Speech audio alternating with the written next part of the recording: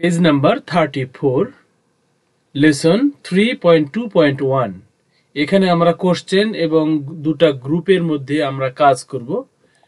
এখানে বলেছে read the conversation again, সংলাপটি আবার পড়ো, ইন অ্যাক্টিভিটি 3.1.1, এই অ্যাক্টিভিটিতে, অ্যান্ড ক্যাটাগরাইজ মানে ক্যাটাগরিতে বিভক্ত করো, কয় প্রকারে বিভক্ত করো, the two types of characters, দুই প্রকারের যে ক্যারেক্টার বা দুই প্রকারের যে বৈশিষ্ট্য বা চরিত্র, এগুলোকে বিভক্ত করো into the following two groups, নিচের দুইটি গ্রুপে, considering the responses of the following questions in the grid. মানে এই যে নিচের যে গ্রিড দেওয়া রয়েছে, এই গ্রিডে তোমরা এই কাজটা করো। তাহলে আমরা যদি খেয়াল করি তাহলে সেই ডায়ালগে বা মানে 3.1.1 এইখানে যে সংলাপটি রয়েছিল সে বা কনভারসেশন ছিল, সেইটা আমরা পড়ে দেখলাম যে সেখানে দুই গ্রুপের লোক রয়েছে। ফার্স্ট গ্রুপ হলো সিনিয়র গ্রুপ বা কন্ট্রোলার গ্রুপ বা গভর্নিং গ্রুপ বলা চলে। মানে এই গ্রুপে যারা আছে তারাই কিন্তু এই ডায়ালগ বা কনভারসেশনটা কন্ট্রোল করত।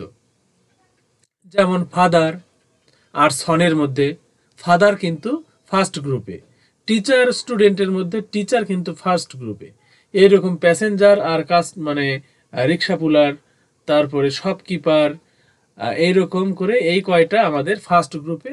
আর আমরা সেকেন্ড গ্রুপে যারা এই ডায়ালগটা কন্ট্রোল করতো না, কন্ট্রোলারের কথা শুনে তারা এই কথাগুলো বলতো। এগুলো দেখো, সন, স্টুডেন্ট, রিক্সা পুলার এবং কাস্টমার। মানে ফাদার আর সন ছিল, তার মধ্যে ফাদার এক গ্রুপ, সন এক গ্রুপে। টিচার আর স্টুডেন্ট ছিল, টিচার হলো প্রথম গ্রুপে বা সিনিয়র গ্রুপে বা কন্ট্রোলার গ্রুপে, আর স্টুডেন্ট হলো সেকেন্ড গ্রুপে। এইরকম করে এখানে প্যাসেঞ্জার, এখানে রিক্সা পুলার, এখানে শপকিপার, এখানে কাস্টমার। এখন আমরা গ্রিডে যাব। গ্রিডে গিয়ে আমরা এই দুই প্রকার মানে দুই গ্রুপের মধ্যে আমরা এই কাজটা আমরা করব। প্রথমে দেখব এখানে তিনটা কলাম রয়েছে। প্রথম কলামে প্রশ্নগুলো দেওয়া রয়েছে, দ্বিতীয় কলামে গ্রুপ 1-এর যেগুলো নাম সেগুলো আমরা এখানে বসাবো, আর গ্রুপ 2-এর নামগুলো আমরা এইখানে বসাবো। এখন এই প্রশ্নের উত্তরে গ্রুপ 1-এর নামগুলো বসবে নাকি গ্রুপ 2-এর নামগুলো বসবে, মানে এই গ্রুপ 1-এর নাম বসবে না গ্রুপ 2-এর নাম বসবে, সেটা আমরা প্রশ্ন পড়েই বুঝবো। দেখো, হু স্টার্টেড দ্য কনভারসেশন, কে সংলাপটি শুরু করেছিল। তাহলে আমরা খেয়াল করে দেখব যে প্রথম গ্রুপ বা গ্রুপ 1, তার মানে ফাদার, টিচার, প্যাসেঞ্জার, শপকিপার, তার মানে এটা ফাঁকা থাকবে। হু কন্ট্রোলড দ্য কনভারসেশন, এই সংলাপটা কে কন্ট্রোল করেছিল, সেটাও কিন্তু প্রথম ফার্স্ট গ্রুপেই। সুতরাং এখানে আমরা চরিত্রের নামগুলো বা ক্যারেক্টারের নামগুলো লিখে দিব, এইটা ফাঁকা রাখবো। তাহলে গেভ ডিসিশন, কে সিদ্ধান্ত দিয়েছিল, প্রথম গ্রুপটাই কিন্তু সিদ্ধান্ত দিয়েছিল, প্রথম গ্রুপের যারা ছিল তারা, তার মানে গ্রুপ 2 ফাঁকা থাকবে। হু আস্কড ডিরেক্ট কোশ্চেন্স, তাহলে ডিরেক্ট কোশ্চেন কিন্তু গ্রুপ 2-র সদস্যরা করেনি, ফার্স্ট গ্রুপেই করেছিল, আমরা এখানে এই নামগুলো লিখে দেব।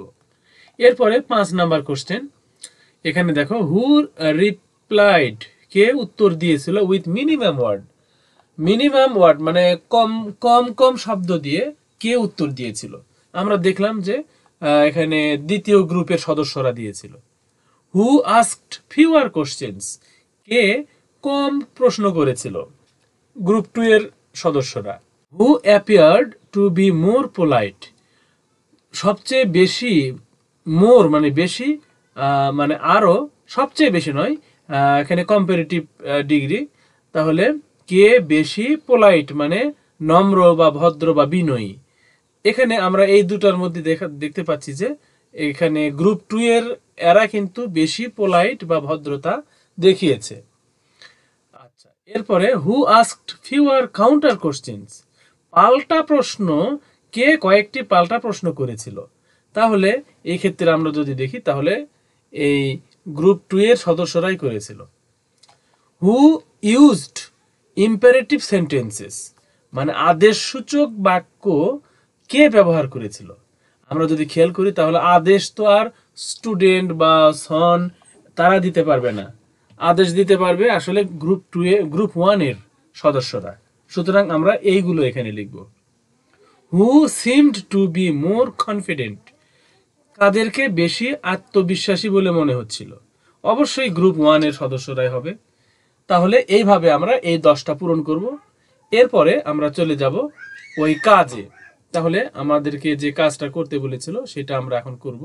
এখানে দেখো 3.2.2 বলেছে নাও, এখন নোটিস দ্য ক্যারেক্টার্স, এই চরিত্রগুলোকে তোমরা লক্ষ্য করো, খেয়াল করো, নোটিস করো।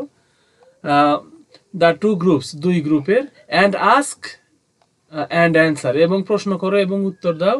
The following questions in pair or group, দুজনে মিলে অথবা দলে বসে এই প্রশ্নগুলো করো এবং উত্তর দাও। মানে একজন প্রশ্ন করবে আর একজন উত্তর দিবে। আচ্ছা, এখানে 3টা প্রশ্ন আমরা দেখছি, একে একে আমরা এই 3টার সহজ সমাধান আমরা এখানে শিখব।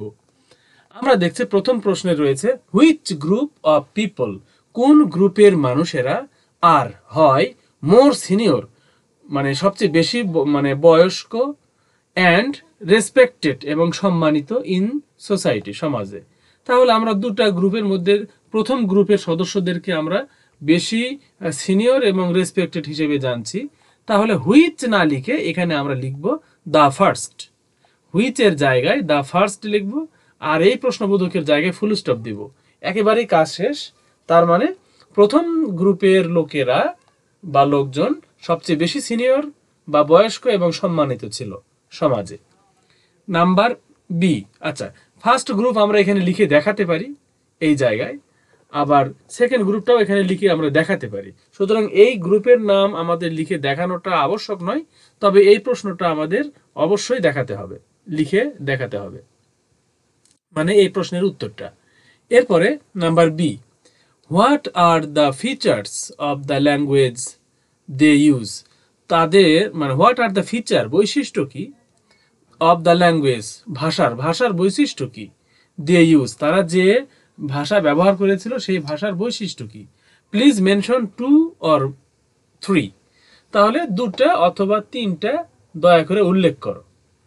এখানে অ্যান্সার যদি আমরা করি তাহলে এই হোয়াট এর জায়গায় আমরা এটা লিখব গভর্নিং ল্যাঙ্গুয়েজ, ফুল সেন্টেন্স, আর হলো ডিরেক্ট কোশ্চেন, এই 3টা লিখে এটসেট্রা দিব, দিয়ে এই আর থেকে এই 3 পর্যন্ত, 3 নয়, এখানে এই ইউজ পর্যন্ত তুলে দিব। অবশ্যই প্রশ্নবোধক দিব না, আমরা দিব ফুল স্টপ। তাহলেই আমাদের এইটা হয়ে গেল। প্লিজ মেনশন 2 or 3, 2টা অথবা 3টা উল্লেখ করো। আমরা এখানে 3টা উল্লেখ করলাম। সেই 3টা কি কি? গভর্নিং ল্যাঙ্গুয়েজ, মানে গভর্নিং মানে কাউকে শাসন করা। তাহলে এখানে শাসন করার মতো ভাষা ব্যবহার, ফুল সেন্টেন্স, পুরো বাক্য ব্যবহার, আর হলো ডিরেক্ট কোশ্চেন ব্যবহার, সরাসরি প্রশ্ন করা। এই 3টাই তারা করেছিল প্রথম দলের সদস্যরা। সুতরাং এটাই হলো বি নাম্বারের অ্যান্সার। এরপরে সি নাম্বার প্রশ্নটা অনেক বড় এবং অ্যান্সারটাও অনেক সোজা। শুধুমাত্র ডু ইউ এর জায়গায় ইয়েস আই এটা আমরা লিখে দিব, আর একেবারে এই প্রশ্নবোধকের জায়গায় আমরা দিব ফুল স্টপ। এই যে এই সিচুয়েশনের পরে যে প্রশ্নবোধক রয়েছে, আমরা সিচুয়েশনের পরে ফুল স্টপ দিব। দিয়ে এখন এখানে বলেছে ইফ ইয়েস, যদি হ্যাঁ হয়, এক্সপ্লেইন উইথ অ্যান এক্সাম্পল, তাহলে একটা উদাহরণ দিয়ে ব্যাখ্যা করো। আমরা আসলে এখানে প্রশ্নটা এবং উত্তরটা আমরা বুঝে নিব। ডু ইউ থিঙ্ক, তুমি কি চিন্তা করো বা মনে করো, দ্যাট যে দ্য চয়েস অফ ওয়ার্ডস, মানে শব্দের পছন্দ, শব্দ চয়নের পছন্দ, ইন সেন্টেন্সেস বাক্যে, অ্যান্ড দ্য ওয়ে এবং পথ, সামওয়ান স্পিক পথ বা উপায়, সামওয়ান স্পিক্স মানে কেউ যখন কথা বলে তার পদ্ধতি, ডিউরিং আ কনভারসেশন একটা সংলাপে, ডিটারমিনেট মানে ডিটারমিনেটস অর ডিমনস্ট্রেটস, ডিটারমিনেট মনে করো যে নির্ণয় করো, অর ডিমনস্ট্রেট অথবা প্রদর্শন করো, হিজ অর হার পজিশন সেই ছেলেটার বা মেয়েটার অবস্থান, অর স্ট্যাটাস এবং মর্যাদা, that in that particular situation সেই বিশেষ পরিস্থিতিতে। ইফ ইয়েস, যদি তোমার অ্যান্সারটা ইয়েস হয়, এক্সপ্লেইন উইথ অ্যান এক্সাম্পল, তাহলে একটা উদাহরণ দিয়ে বোঝাও। এখানে আমাদের প্রশ্নের সাথে উত্তরের হুবহু মিল আছে। আমরা ডু ইউ এটা না লিখে ইয়েস আই লিখে দেব, আর শেষে এই প্রশ্নবোধকের জায়গায় এখানে আমরা ফুল স্টপ দিয়ে দিব। এখন আমরা এক্সাম্পল দিয়ে বুঝাবো। আমরা লিখতে পারি অ্যাজ এক্সাম্পল, উদাহরণস্বরূপ, ইন দ্য স্কুল, স্কুলে বা বিদ্যালয়ে, উই ডোন্ট স্পিক, আমরা কথা বলি না, উইথ আওয়ার টিচার, আমাদের টিচারের সাথে, অ্যাজ আওয়ার ফ্রেন্ডস, আমাদের বন্ধুর মতো আমরা কথা বলি না, আমরা সম্মান দিয়ে এবং সাবধানে তাদের সাথে কথা বলি। তাহলে আমরা উদাহরণ দিয়ে বুঝালাম এবং এই বড় একটা প্রশ্নের উত্তর আমরা সহজেই এখানে তৈরি করলাম। এখন তোমরা একটা হোমওয়ার্ক করো, এটার অ্যান্সার কমেন্টে লিখে দাও। Teacher or student, who control dialogue, কে বা কারা এই ডায়ালগটাকে নিয়ন্ত্রণ করবে, টিচার নাকি স্টুডেন্ট? আর সেই সাথে এই ভিডিও এখানে রাখছি। আল্লাহ হাফেজ, আসসালামু আলাইকুম ওয়া রাহমাতুল্লাহি ওয়া বারাকাতুহু।